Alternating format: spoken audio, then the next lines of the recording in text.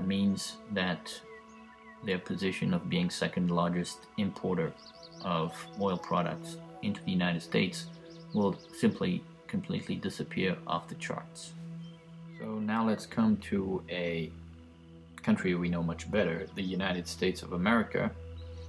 We have here a real peak also, which has been in formation since 1971.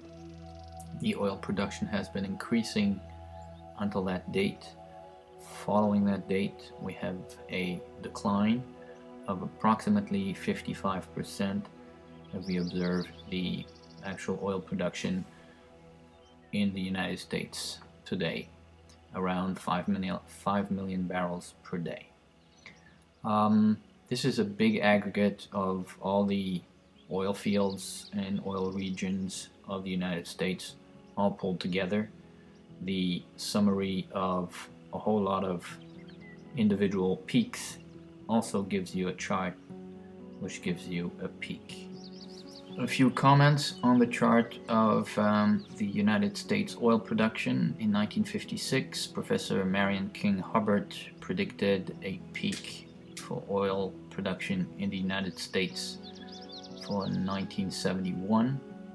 He was off by just a few months. He's basing that on a statistical curve, which is a bell curve, which is quite symmetrical.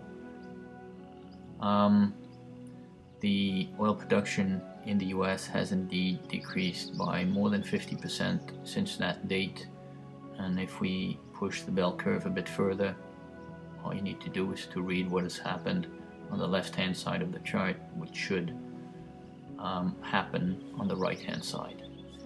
The peak is also an indication that half of the known oil reserves have been extracted, and that the amount of oil which can be extracted in the future should be approximately equivalent of what was pulled out of the ground in the first half.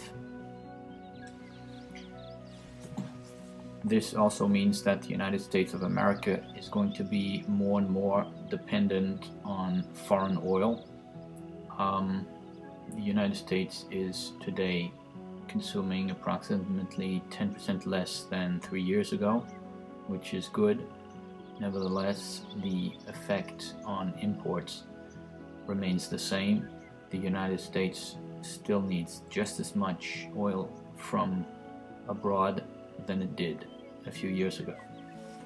Now, a summary of all the different countries which have gone through their peak and the year where this happened. We showed you very early the chart of the oil production in Austria, 1955, then Texas, 1971, which actually created the peak for the United States in 1971. Then we go through Alaska, 1989, for example, countries such as Syria, 1995, Colombia, 99, UK, 99, Norway, 2001, and so on. As we indicated before, the sum of bell-shaped curves will come out to be a bell-shaped curve, and there will be a point where the world will hit the peak of that bell-shaped curve, and that is peak oil for the whole world. Peak oil for the whole world, according to a few specialists, has already happened. According to T. Boone Pickens, the world oil production has peaked end of 2007. For conventional oil, Professor Matt Simmons has announced it has happened in 2005 already.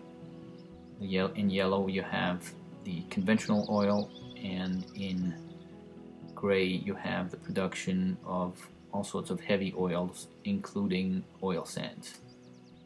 We can debate whether the world has gone into peak oil, yet the main data we can get indicates that the world oil production has gone into a terminal decline. It's not very visible yet, but a number of indications tend to confirm that.